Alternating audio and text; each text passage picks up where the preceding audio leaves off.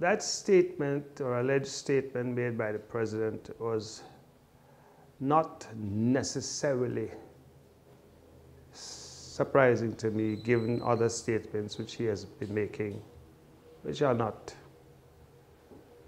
too dissimilar. What I am concerned about really is the underlying suggestion that his position may be clouded by racism. That, I think, is a more fundamental issue. You know, the suggestion that people would not necessarily be treated equally, certainly by his administration, for reasons of race. I think that is a more fundamental issue.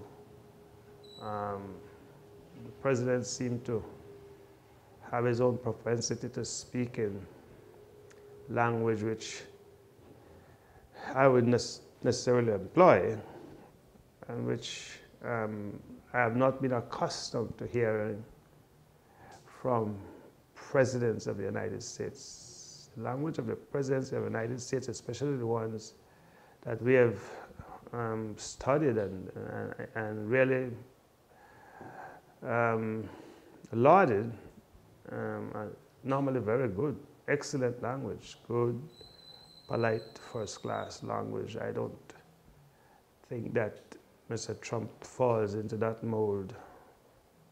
But his language notwithstanding, I think the more troubling aspect of it is the fact that we may not be treated in the same manner in which other countries are treated, and largely because of race. That is the thing that I find most troubling.